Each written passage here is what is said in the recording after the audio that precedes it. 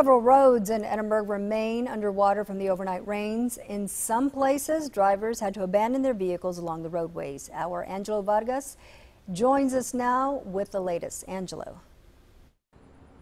I'm probably at one of the driest areas on 17.5 and Ruth Road here in the city of Edinburgh. You can see behind me the water. It's about 2 to 3 feet. That's according to police officials that we spoke to earlier today. Take a look at that abandoned vehicle right there, the black and silver chrome vehicle that's abandoned underwater. And right next to that abandoned car is a daycare. There are about 4 schools, including an IDEA school, 2 public Edinburgh ISD schools, and that daycare right there. The daycare is completely underwater in the front of it. We spoke to the owner of that daycare off camera. He tells us this happens all the time, every time it floods out here. But we do know that some of these schools are getting out early today. Let me explain it to you a little bit about what we know so far about who's getting out early and what's going to happen for parents to understand.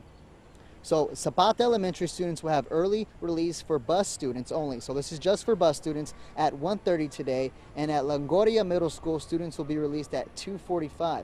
Now other students will be picked up at regular times. That is 3:15 for elementary and 3:50 for middle school students. We spoke to the Edinburgh CISD Police Chief Ricardo Perez. He tells us that they are working on a plan to alleviate all this water from out of here. They're actually working with the drainage district to alleviate all this water, but he tells us that they're working on getting the water out. But take a look at what he tells us about people trying to drive in this water. We're in about 2-3 feet of water in this intersection. The low level cars are getting stranded. That's where we have our Humvees to assist in evacuating some of these people that are stranded, not even on their cars, but also in their homes. So we're available to help as much as we can.